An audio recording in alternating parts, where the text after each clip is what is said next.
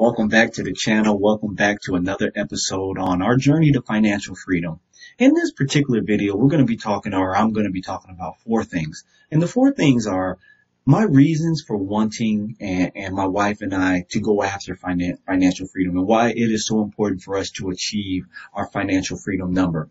The second thing is what you can expect along the way. So I'm going to be doing a multitude of different videos, different concepts, different ideas, and I want you to be a part of this. If you're watching this video, I believe that financial freedom is important to you and it is something that you possibly could be tackling. But I want to create a community and a home where we can all come together on a weekly, on a monthly basis and basically discuss and go over some of the successes, the struggles, whatever the case may be, in order to lean on each other and help each other achieve that financial freedom number. Now, if you have already reached that financial freedom, we also invite you, or I would like to invite you, because you can provide a multitude of understanding and coaching that is so important to us who are trying to reach that same milestone. The third thing is I want to share with you our exact FIRE number, the calculations as to how I achieve that FIRE number, and also look at where we currently are in our investments. That's the fourth thing. I want to open up all of our investments accounts. I want to be very open with you as a community, and I want to share with you where we are as of today, the 9th of November, and basically give you a framework as to where we're starting at and where we're going to. So again, I hope you can subscribe to the channel. I hope this is interesting to you and this is a community that you want to be a part of and grow with. And I look forward to seeing you in the future videos and the future things that I want to do together on this YouTube channel. So let's get right into it.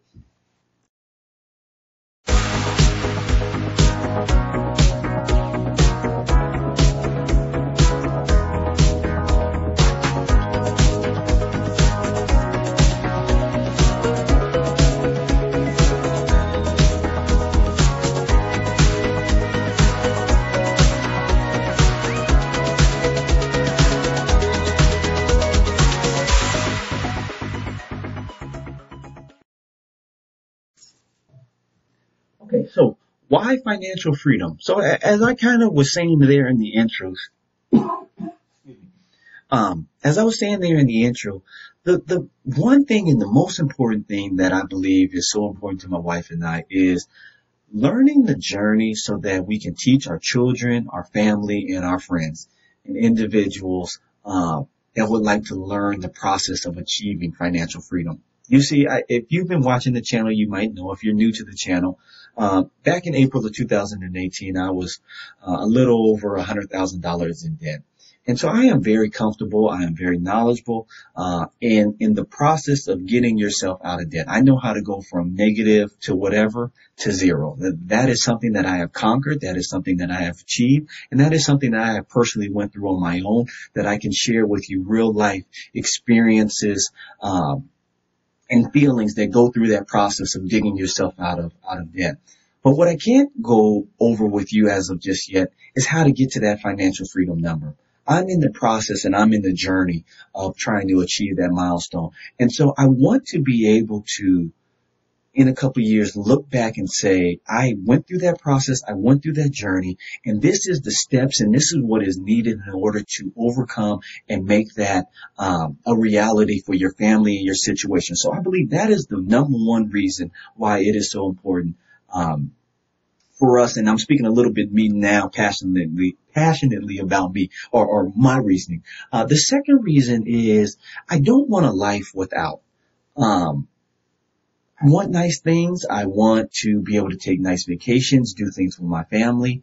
And so I want a life that is not dictated on if we do this, we can't do that. If we do that, then we can't go over here.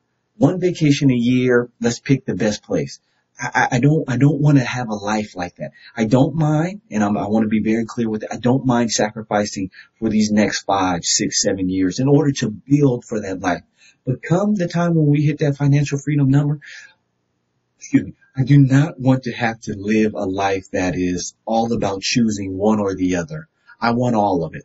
And so that is the second reason why financial freedom and achieving that financial freedom is so important to us. And then third is I want to live on my terms. And specifically what I mean by that is I work with a lot of individuals, and they're a little bit older than me and approaching retirement years and things of that nature. And one of the consistent themes that I kind of hear is that if I would have set up and did things a little bit better when I was younger, I would be able to retire, or I would be able to do that dream job, or I would be able to live here, but I can't because I still need to solidify and get my foundation together in some sense. The one that is most prevalent that I always hear is, my son, my child, my daughter got into this great college, but I didn't prepare enough for them to go to that college, and I need to continue working for another 2-3 years in order to put them through the college in order so that they can have a great first step into life. And so you will see that a lot of things that my wife and I do is trying to put together plans in order to not have to adjust our lives based off of successes or things that our children do, or our child, as of right now, we only have one child right now, does. We don't want to have to continue going to work if our son gets into a good school, or we don't want to have to, pick up extra hours, quote unquote, if our son gets married and we need to help him with his wedding. Our ideas and our concepts is to use all the energy that we have now while we're young, while we have time, and let's put money into these accounts and get those accounts start to moving so that in 10, 15 years, those accounts are really growing on their own and no longer really growing by the blood, sweat, and tears of Alex and Aaron. And so that is really why financial freedom is so important to us and why we are achieving financial freedom. So now I want to talk to you about what you can expect through this whole process, if you so decide to choose to hang with us. And so again, please hit that subscribe button, join us in this journey, get your notepad out, start looking over your financials so that you can come along with us along this journey. But the first thing that I'm going to be doing on a monthly basis, and this is basically going to be the last trading day of every single month, I'm going to be doing an overview of all of our accounts. I'm going to be showing you how much money we put into these accounts, how the values went up or down, and then overall just talk about maybe some concepts of things that are going on in the market at that particular time. Whatever that may be, because the market is always having some type of topic or discussion that can be brought up. And so at a monthly basis, we're going to be going over and looking at our accounts. And what this is really doing is, and what I hope this does for you, because this is the number one thing that allowed me to get out of debt, is I hope that this starts initiating that thought process and whatnot in your household so that then you can start looking over your accounts and start seeing and tracking where you are on a monthly basis. Because again, this does have some of the skill set that I learned in getting out of debt, and I'm hoping and seeing if it parlays over into reaching financial freedom. The second thing I'm going to be doing is I'm going to be doing videos on our successes and our failures along the way. So again, if you've been watching the channel, one of the things that I'm going to be doing here shortly is we actually just hit a financial goal, a financial trophy is what I call it. And that is where, our personal brokerage account hit $100,000. And so that was a goal of ours at the beginning of the year. And so we're going to be, there's an item. If you haven't seen, I'm going to leave it out and you'll see when I buy it, in the video. We're going to be purchasing that item out of our brokerage account money, and that is a financial trophy. Again, if you're not familiar and this is the first time to this channel, you'll hear me talk many of times on financial trophies along the way in order to just give ourselves some excitement, something to work for, and then once we reach those goals, giving us a trophy for overcoming the challenges that we had to face. The third thing is, and this is going to be a little bit more on you, the community, and I hope this really bonds and grows into something, but I would like to build a community and have live sessions. I would like to, come together on a bi-weekly basis, on a weekly basis, whatever the case may be, and just have discussions on where everyone is at. Let's have conversations. Let's have Q&As. Let's have again, successes and failures that others are feeling so that we can lean on each other in order to be successful. And then finally, the fourth thing, and this is for everyone that takes this journey seriously, you can expect us to win. but then also us as a community. You can expect us to win. Um, I am looking forward and I'm going after this. And so it might take a little bit longer than expected, but I am going down as a champion, which is why I have that picture there. And again, I hope you come along for the ride and hit that subscribe button and really grow, with us, because this is going to be growth as individuals, as families. In order to reach those millionaire status and whatnot, you have to develop into a new person. And so I really hope that you understand what you're walking yourself into, but then also be prepared for the excitement and the joy that you're going to be seeing as you move along the way and you start getting your financial trophies along the way. And so let's start talking about calculations and what we are currently doing. I'm going to pull up an investment calculator here in just a minute and kind of run some numbers by you so that you can see. But I wanted to just share with you the investments that we are making at this current state. So in our main brokerage account, which is our Chase brokerage account, we put about $3,800 a month into that ETF portfolio. It is strictly ETFs. At this current stage in my life, all we invest in is ETFs, nothing else. In our IRAs and our 401ks, my wife and I do about $400 a month. It averages out, it's for me on that IRA to about $500 a month somewhere during the year, because I put in extra money to reach my goal of 6,000, or my limit of $6,000 that the IRA gives you as of right now.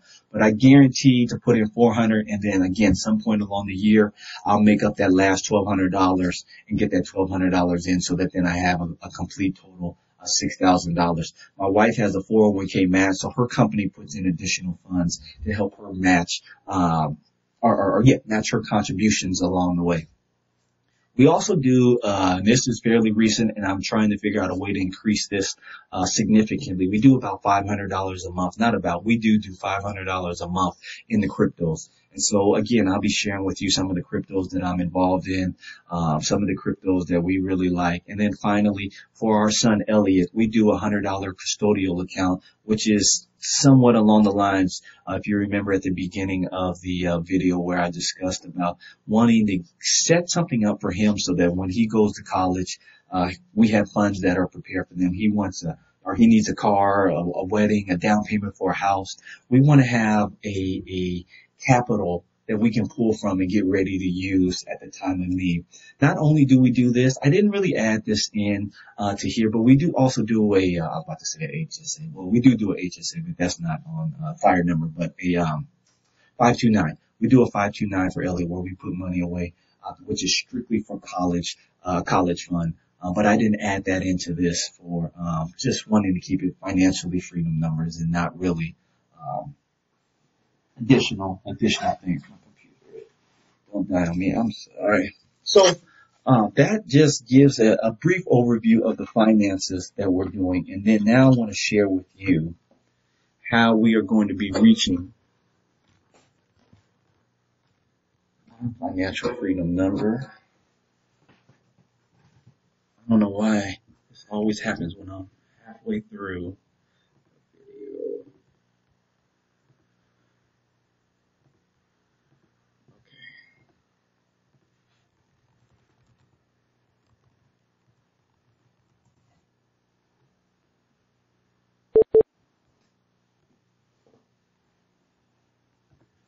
All right. So I want to lay out some parameters and how all this came about. At the beginning of January of this year, January 2021, we put in $50,000 into the market. Okay. I'm going to put here 30 years. I don't believe it's going to take us 30 years to reach our financial freedom number, but this is just going to give us a nice, and then we can look up and see where the number falls into place. I am very confident that our particular portfolio can produce 18% a year, especially over the long term, especially when you factor in reinvesting the dividends, things of that nature. I'm very confident with the ETFs and things that we select, we can reach that that 18% compounded interest year over year. Now, what I do for mine, as you recall, let's add up some numbers here. We were 3,800 plus 800 for retirement, plus 500 for cryptos, and then 100 for Elliott. So we put in roughly about $5,200 a month on in investments. Now, for this calculation and whatnot, I do not want to add in any retirement, so I'm going to minus out the $800 because retirement, of course, is not till we can reach 62. I have to ask my wife. She's the financial planner out of us two. And shout out to her because she actually just passed her CFP on Monday, which was yesterday. And so, we are a household full of joy because we get our wife slash mom back because she's not studying no more. And she passed a test that, is really hopefully going to open up a lot of doors to her. So shout out to her.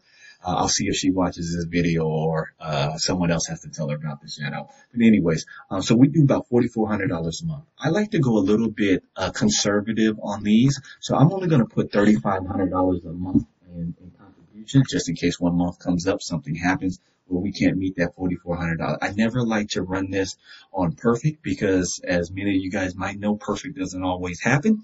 And so I like to go again a little bit conservative, which is taking a bet basically $900 off.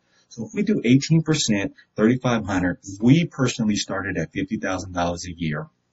We're going to get a calculation as to what this account is going to be after 30 years. Our actual FIRE number is $2.5 million. How we got to $2.5 million is basically on the premise that we want to live on $100,000 a year. And so in order to live on $100,000 a year at a 4% pull rate, we need to have an account that is valued at $2.5 million. And so another way that you can do this, you can play with it in a multitude of different ways, but you can take the amount of annual income that you would like divided by 0.04, which is 4%, and that's going to give you $2.5 million. If you want to live off of 250, divide by 0.04, that's going to be $6.25 million. The other thing that you can also do is have a higher pull rate. So for instance, our 100,000 divided by, let's say, a 6% pull rate. As you'll see, the amount of money that we need now reduces down to $1.66 million or $1.67 million. So depending on the pull rate that you would like to use can significantly help you bring that account down and make it easier to achieve. But I want you to keep this in mind that if you bring that account down and you have a larger pull rate, that does mean that you need to be able to year after year hit over whatever your pull rate is. So again, if you notice, our pull rate and what we're using is a 4% pull rate, but our interest rate or our compounded rate is going to be around 18%. So we have a spread there because again, not every year is going to get 18%. Some years it's going to get 12. Some years it might even get 6 to 8%. Other years it might get 22, 23%. And so we always want to have a benchmark. Again, for me, conservative, something that I know that we can do year after year, no matter what, so that we never have to touch the principal. So again, once we get to that $2.5 million, I never ever for the rest of my life want to go below $2.5 million. And I am very confident at a 4% pull rate that we would never go under that $2.5 million. Therefore, we will never be touching our actual principal and only living off of the interest. So again, when you have a moment, pull out a calculator. Again, I'm going to just do this so that you can follow. 100,000 is the annual wage that we would like to receive. Then you're going to divide it by 0.04 for a 4% pull rate. If you want an 8% pull rate, 0.08. If you want a 10% pull rate, 0.1. Whatever pull rate you would like to do, it equals, and that's how much money you're going to need for your particular net worth, or excuse me, not your net worth. I did not mean to say that. That is the particular number that you're going to need for your FIRE number. So $2.5 million. So let's hit the calculate here. Now look at this. This is really nice. If we did 3,500 for 30 years at 18%, by the end of that, we'll have $43 million. Oof, that's a lot of cash. That's a lot of cash. But, why is this not?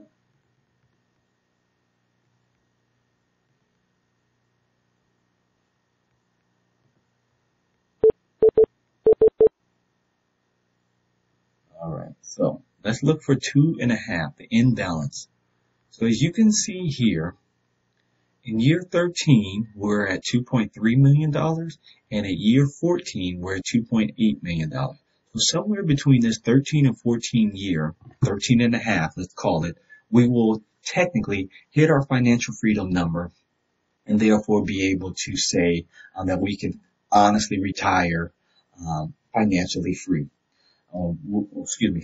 We no longer have to be worried, and or now the decisions that we want to make to go forward financially can have a much different understanding and reasoning behind it, because now we understand that we have built enough net worth or enough investments that we can live off of $100,000 a year in income. Now, of course, come in 13 years, if we want to increase that, that means that we need to allow that account to get a little bit bigger, and or we can still retire, but maybe we live off of $60,000, $70,000 and leave that kind of remaining to kind of push that account to the amount that we needed to get to in order to have a bigger pool rate. Whatever the case may be, that's a little bit different, and that's also down the road once we have already reached our financial freedom number.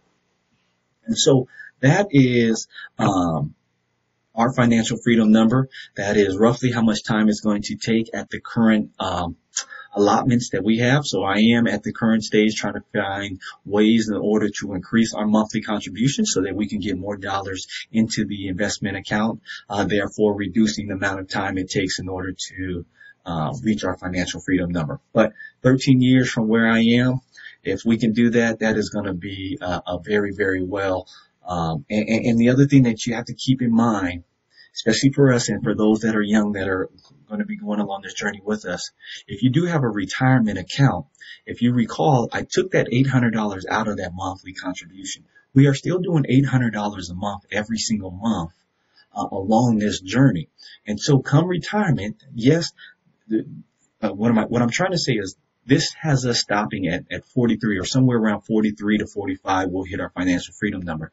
We are going to be having retirement money that's there sitting on the side. So come by the age of 59 to 62, whatever number that is, we will also get an additional pot of money that then can allow our pool rate, or excuse me, our net income over an annual basis to also grow, because now we have new money and a new pot that we can also pull from. So it is not the end of the world if you are doing both accounts at the same time. However, though, you just have to understand that one account is not going to be active until you get to that true retirement age. So finally, let's start looking at some of our investments accounts and where we currently are. So I would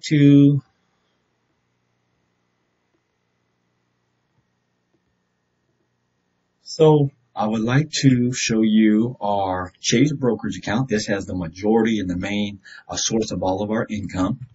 And so currently we are at $101,599.87 as of November 9th. The next accounts that we have is my particular retirements, which is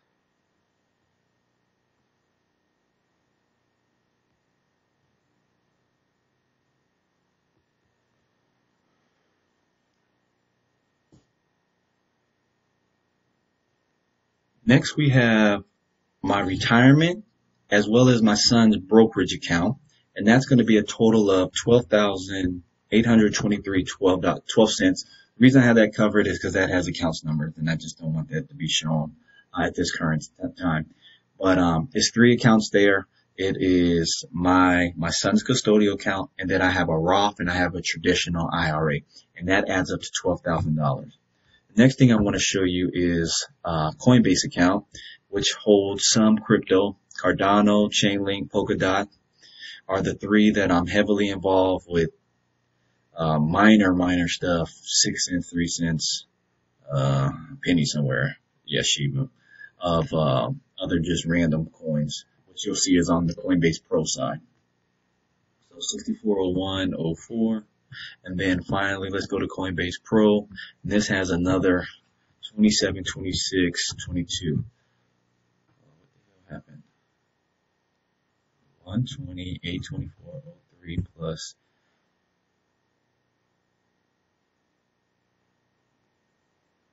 27, 26. I don't know why the calculator did that.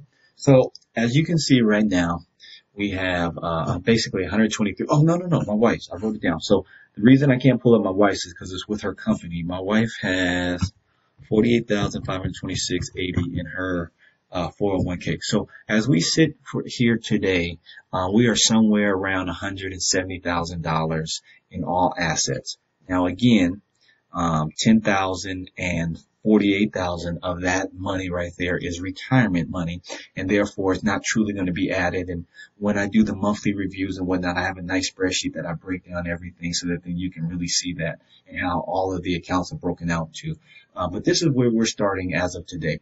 So again, I hate to be a broken record, but I hope you join us in our journey to financial freedom. I hope you come along. I hope you subscribe to the channel, and I look forward to growing with you as a community, and can't wait to achieve this milestone together. Thank you very much, and look forward to seeing you on the next video.